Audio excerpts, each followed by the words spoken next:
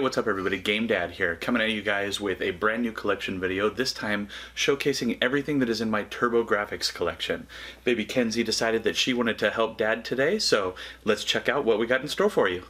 Alien Crush was released by Hudson Soft in 1988 and is a fun pinball game for the TurbGrafx.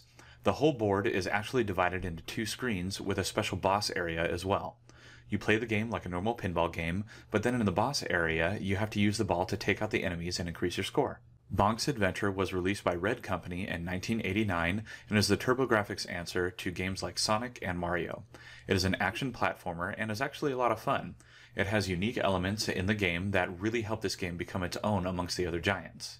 Bonk's Revenge was released by Red Company in 1991 and is a continuation of the franchise. In this game, the graphics are improved as well as the controls, and the game just has an overall feel of being more finished.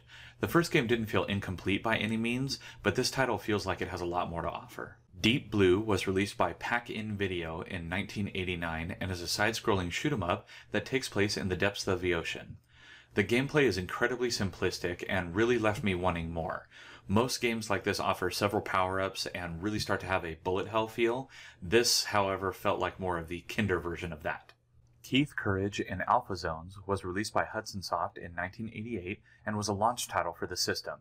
This game is rather interesting in that half of it is a generic slow-moving side-scroller and the other half is more of a fast-paced scroller where you play as a giant ninja mech taking out enemies. So, half the game is fun.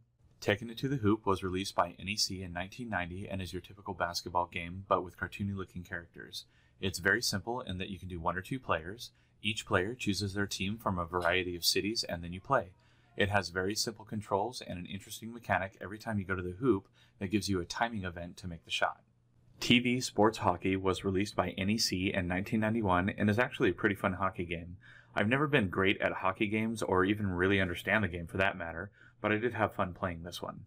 Victory Run was released by NEC in 1989 and is a rather in-depth racing game for the time. You actually get to choose the starting parts for your vehicle and upgrade as you go.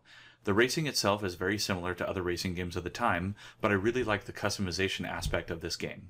So that was every game that I currently have in my TurbGrafx collection. Now, if you guys like what you saw, please go ahead and leave a comment down below, and also don't forget to hit those like and subscribe buttons and hit that notification bell. That way you get an alert every time I got a new video coming out. Now, as always, I'm GameDad, and I thank you guys for watching. Say bye, Kenzie. Catch you guys later.